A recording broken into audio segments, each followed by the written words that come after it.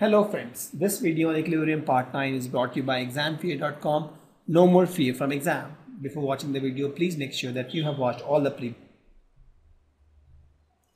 A sample of HI is placed in a flask at the pressure of 0.2 atm.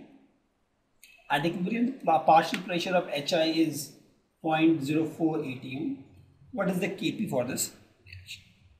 So it says that I have some HI and it formed H2 nitrate, all in gas.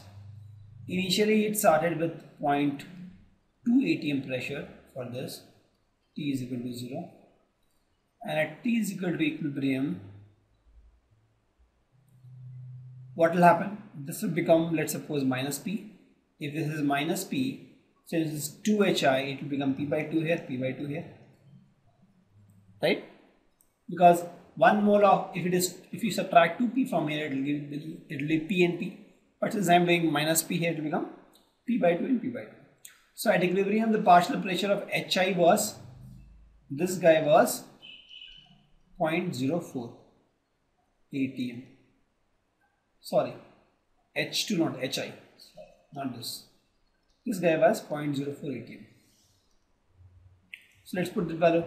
0.2 minus P is equal to 0.04 atm. P will be what? 2 minus 0.04, that is 0.16 atm. That is the value of P. Correct? So if you put the value of P, the T at equilibrium will be what? This will become 0.04. This is P by 2, that is 0.16 by 2.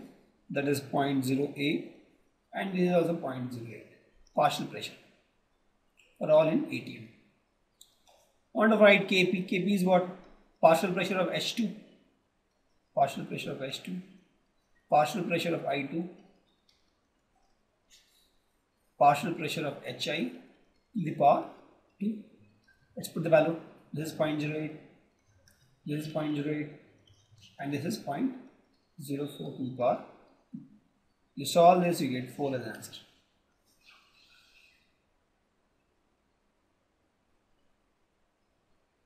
Correct. And what will be the unit? See, if this is ATM, this is ATM. So ATM into ATM by ATM square, there is no unit.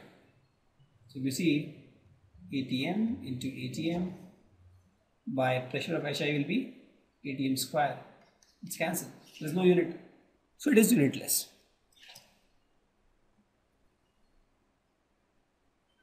So at a certain temperature and total pressure is 10 to the power 5, not 5, 10 to the power 5 Pascal, and iodine vapor contain 40% of volume of I atoms. So this is iodine gas, this is iodine atoms. So I have my iodine gas and iodine atoms in equilibrium. So iodine gas has 60% and this guy is 40%. So your total partial pressure is 10 to the power 5. Partial pressure by iodine will be what? 60% of this. 60% of 105. You solve this, you get 60 by 100 into 10 to the power 5.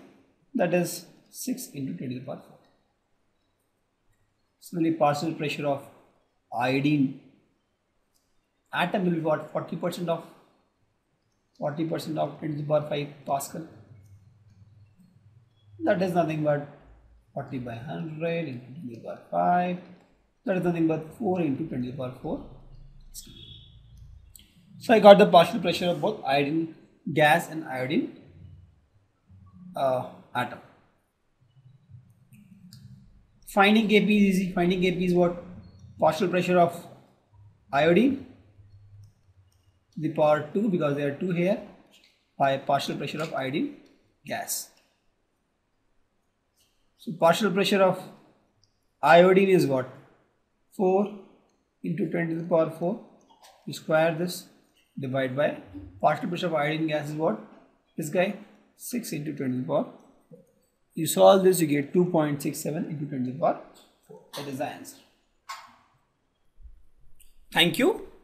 Visit examfear.com to watch free educational videos, try free online tests, get the best quality study materials, study from the best tutors and mentors, and much more. Thanks once again.